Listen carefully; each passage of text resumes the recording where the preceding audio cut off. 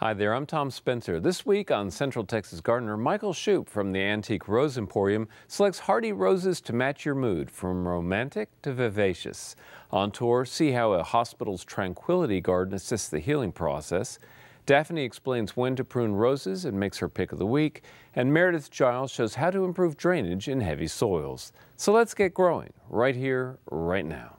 Support for Central Texas Gardener comes from GeoGrowers, offering custom soil blends for lawns, gardens, xeriscaping, and organic landscaping supplies. More information at geogrowers.net.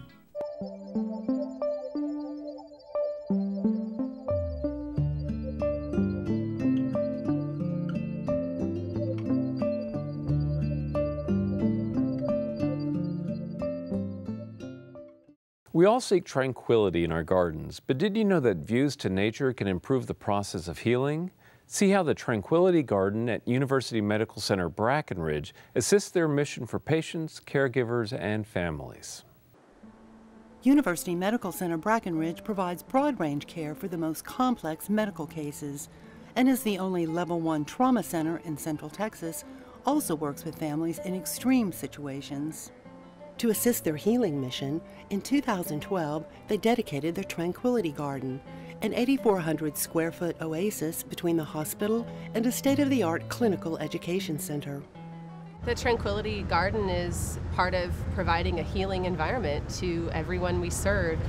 In addition to patients enjoying this space, it's also a place that our associates in the middle of a busy, hectic workday can step outside, breathe fresh air, connect with Mother Nature, even for 1 or 2 minutes, and then return to the hospital environment and continue on with their work in a more focused, relaxed, tranquil way. There's a wonderful bit of research done on what's called attention restoration therapy, and it basically says that views to nature really help kind of restore our ability to concentrate and to think.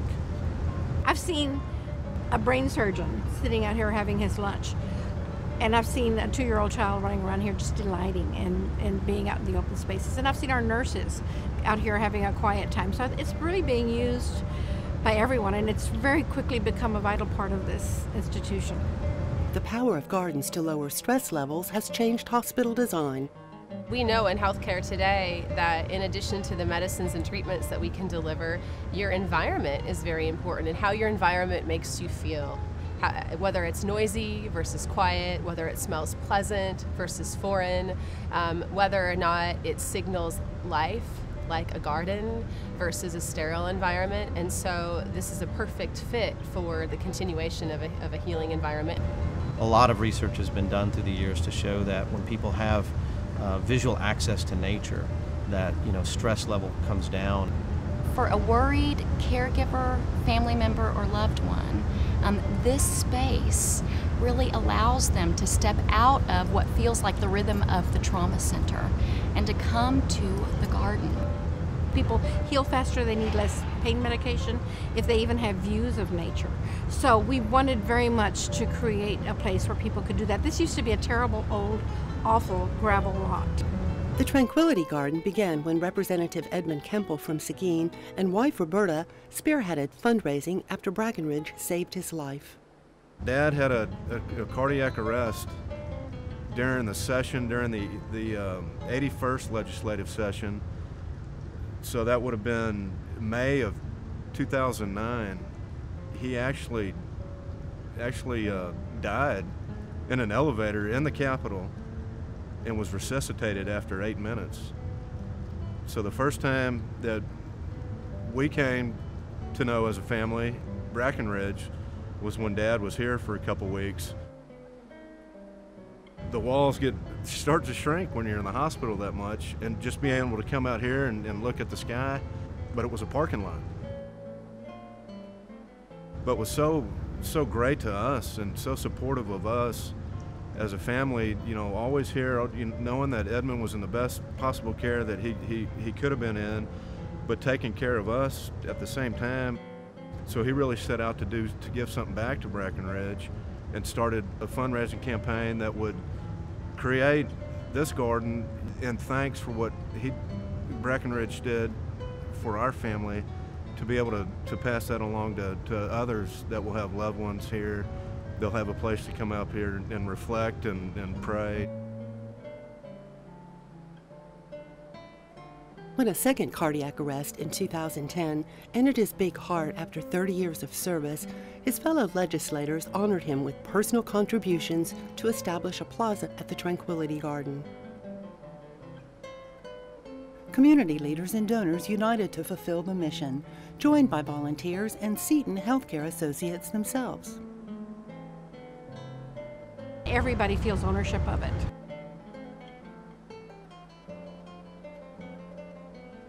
TBG Landscape Architects transformed the negative space between the buildings into a positive one. As landscape architects, we can provide spaces where people go to feel better and can actually improve health conditions, and whether it's physical or psychological well-being. Gardens and plants and outdoors really provide that. I think the biggest thing that we thought is what's a comforting space and what's going to soften it and make you feel like you're enveloped and you're comfortable. So we thought about texture and color and kind of those plants that you think about when you were in your grandmother's backyard, and those things that just kind of gave you that sense of home, that sense of comfort. So things that had blooming, the roses, the hibiscus, things like that we kind of balanced again with some of the low water use Austin plants.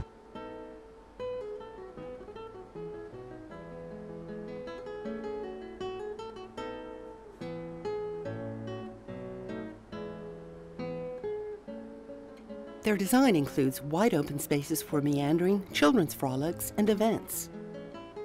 The Broadview Garden ambles into tucked-in spots of harbor.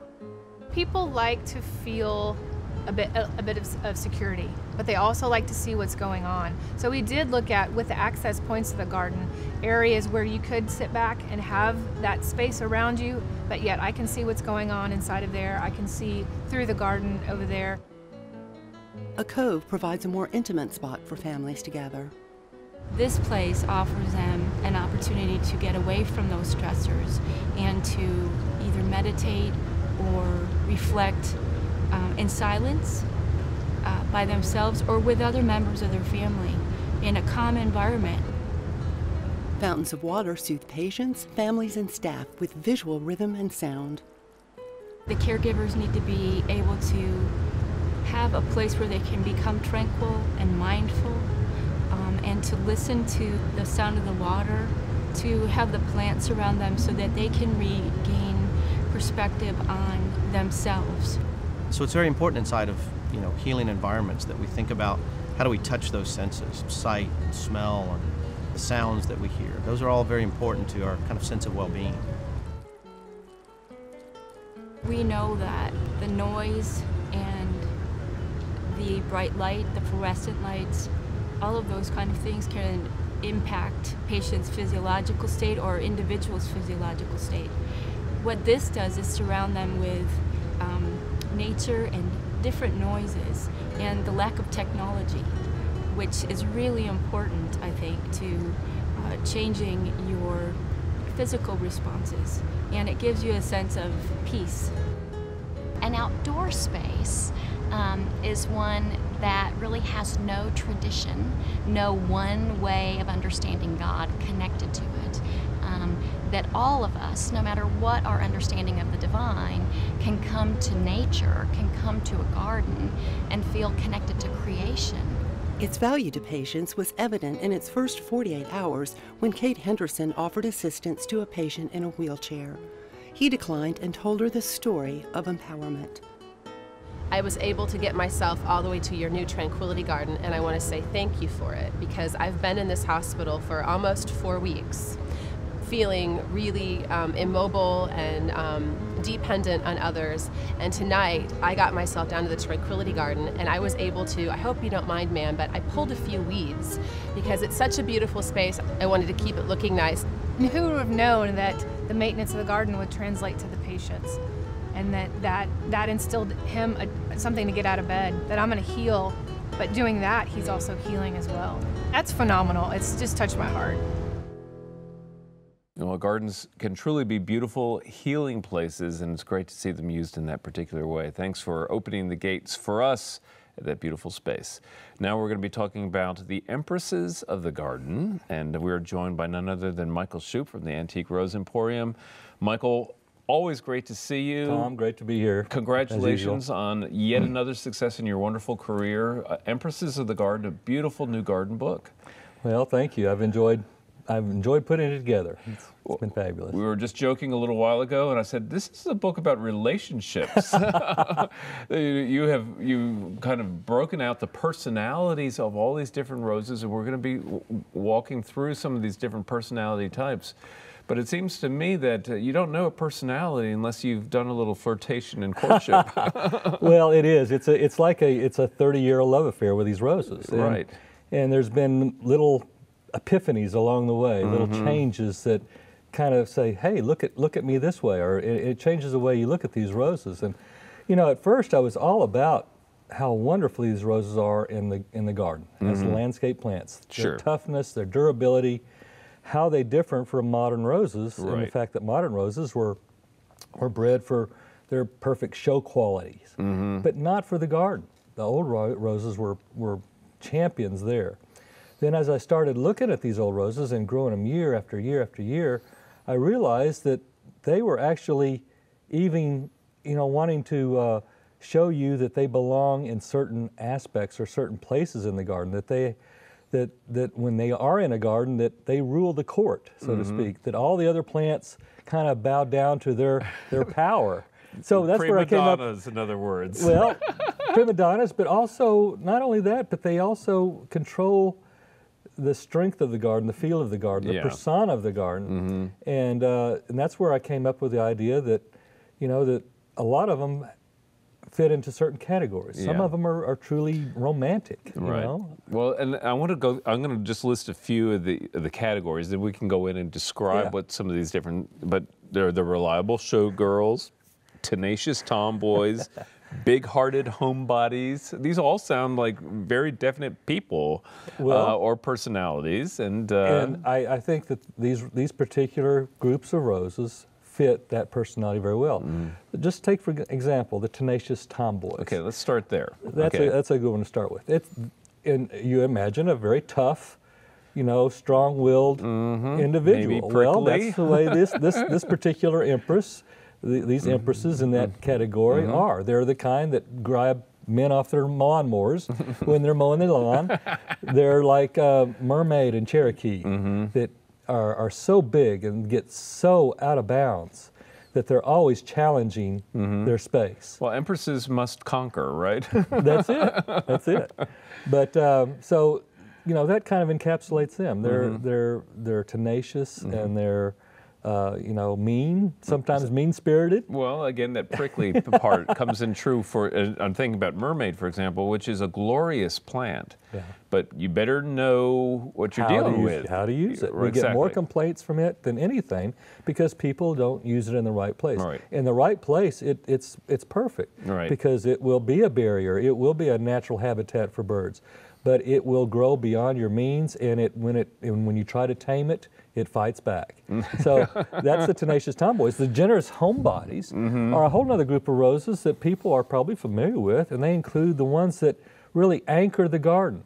Old Blush, Mutabilis, Duché, Cremoisii superior. You put them around the foundation of your house or your home along a fence line. They grow there with steady abandonment, always there, always on the show. You can rely on them. They're generous and they're reliable.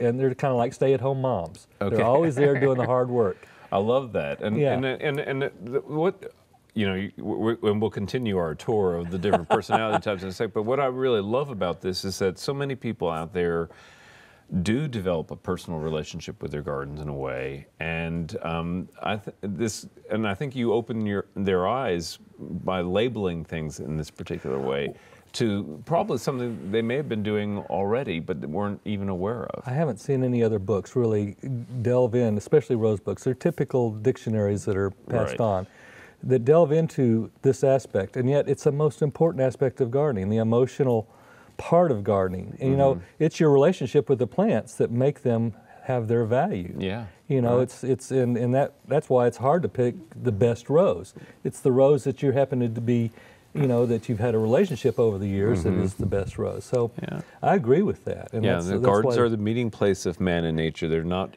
either or. That's right. Yeah, that's right. And it takes that meaning. It takes that relationship. I think it's so important, and it's not embraced as much as it should be. Right.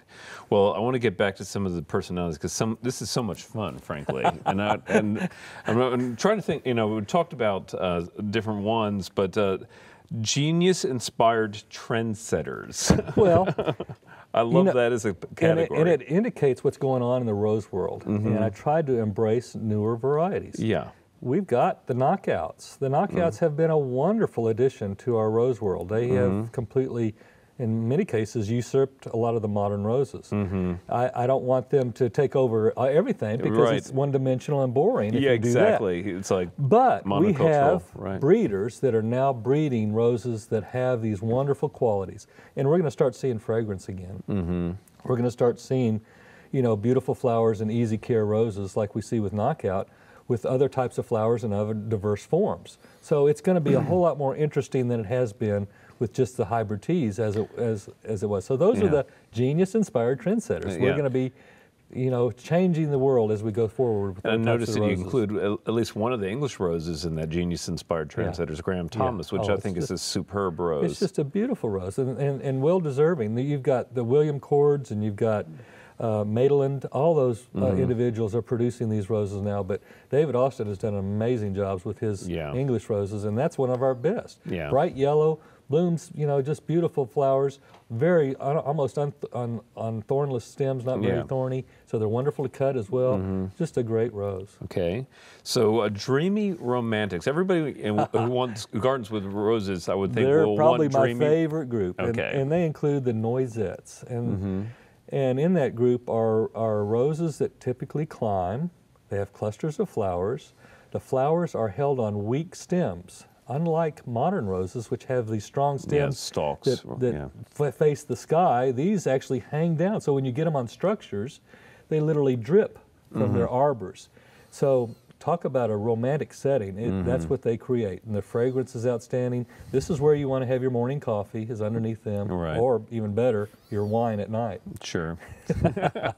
Absolutely. Well, everybody does, when they associate roses with romance, and having these cascading flowers, again, just adds to the atmosphere. There's something about that group of roses that is so unique. They're all climbers, and so they're all going to be up above your head. And when you get that quality where roses are up above your head and they're drooping down, it adds a ooh and ah nature statement to the garden. Well, let's talk about at least one more personality type: mysterious ladies. Well, that goes back to our when we started the nursery, and that was we found roses growing out in abandoned home sites and cemeteries and places like that, and we had no idea what they were. They were mysterious. They were foundlings, and really that started us on the the trail of discovery with a lot of these old roses. How tough they are, how time tested, how durable, and so these are the individuals that we don't know what the names are. They have been given names. Roses like Highway 290 pink buttons because we found it off of Highway 290, or Mary Minor, which turned out to be the wonderful Souvenir del Malmaison rose. These are roses that we didn't know what they were. In many cases, we still don't today, but they are still worth their weight in gold in terms for the gardener because they're so charming and beautiful. And real briefly, I know that in recent years that you've turned to really almost a complete organic regimen with these antique roses, and it's working beautifully for you. Oh, it is, and it's common sense to me. The synthetic fertilizers typically, I think we're arrogant to assume that we can produce them in the ratios that plants are going to utilize, and there's always excesses or not enough or imbalances, which creates problems. And so Mother Nature has been doing it for years with just her leaf litter and her mulches. It's food for the microbes. The microbes are good guys. They live in the soil. They've had relationships for plants for years.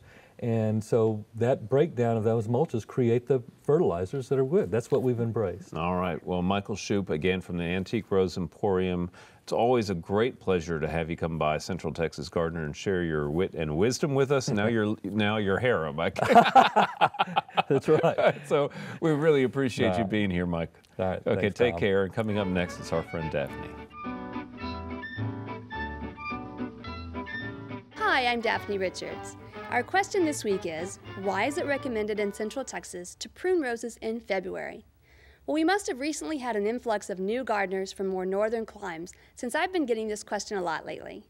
As you'll soon find out, if you don't know already, Central Texas has two seasons, summer and not summer. Spring, which most people associate with gardening, is virtually non-existent for us, so plants go from dormant to wide awake in what seems like a matter of minutes.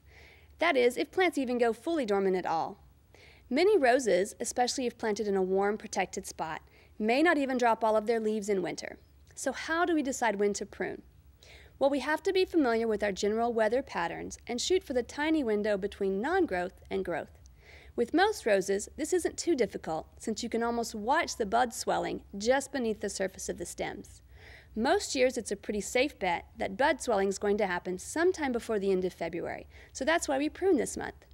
With roses, it's very important to choose buds that will grow outward before you prune, rather than toward the interior of the plant, in order to improve circulation in the center. This helps to keep these often disease-prone shrubs from getting black spot and other fungal and bacterial problems, so it keeps you from having to spray them.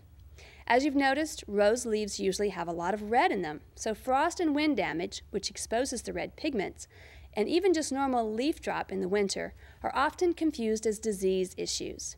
Normal color patterns in leaves will be very symmetrical and usually first appear as a red mottling near the margins. Diseased leaves will appear splotchy, and the pattern will normally not be symmetrical. And one more note on pruning. There are a couple of exceptions to our February pruning advice. Vining roses should not be pruned until after they've flowered, and shrub roses, such as knockout, may be pruned virtually any time to keep them in shape. Our plant this week is Grandma's Yellow Rose, Rosa Nacogdoches, a Texas superstar plant. This very vigorous shrub has vibrant yellow, almost tulip-shaped floribunda-type blooms and very deep green foliage. It's also very thorny, so be careful not to place it too close to paths or doorways. It has a very upright and bushy habit, getting up to 5 feet tall and over 3 feet wide. Grandma's Yellow begins blooming in early spring and will be covered in flowers all summer long. As all Texas superstars are, it's disease-tolerant and insect-resistant, a very important quality for a rose. And another important quality for many people who enjoy roses, the flowers are fragrant with a light, spicy note. They also do very well as cut flowers, remaining beautiful in a vase for many days. In order to perform well in the landscape, Grandma's Yellow needs at least 6 hours of full sun, bright a day.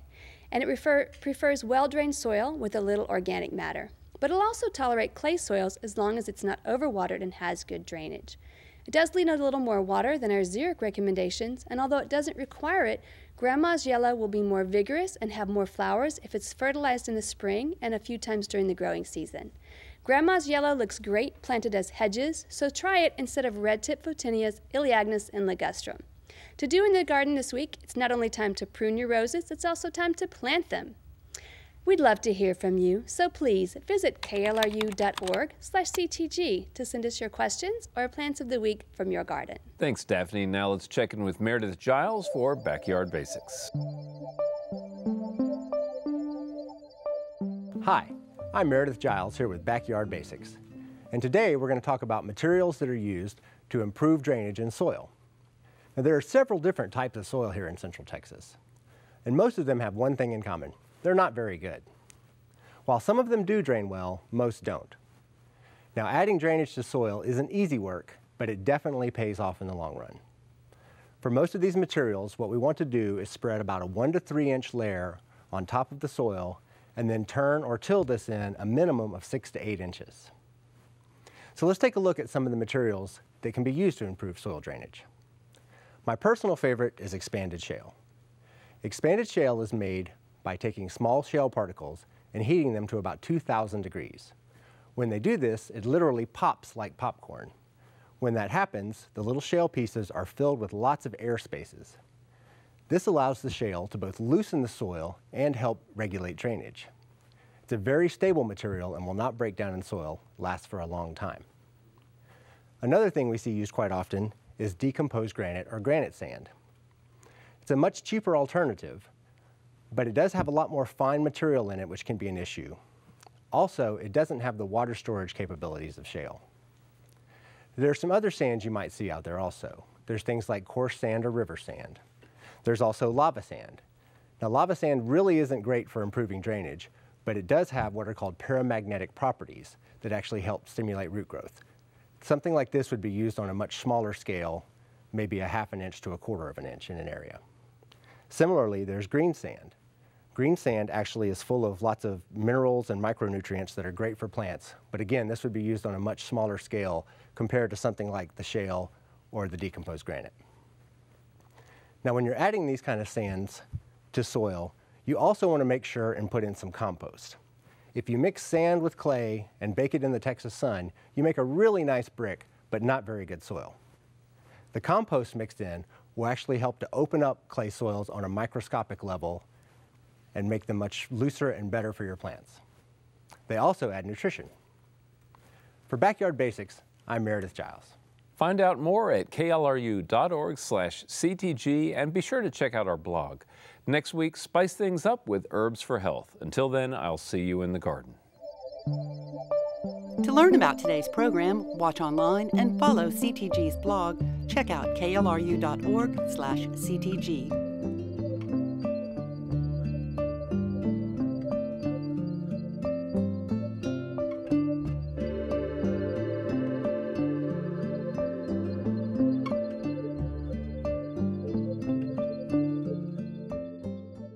Support for Central Texas Gardener comes from GeoGrowers, offering custom soil blends for lawns, gardens, xeriscaping, and organic landscaping supplies. More information at geogrowers.net.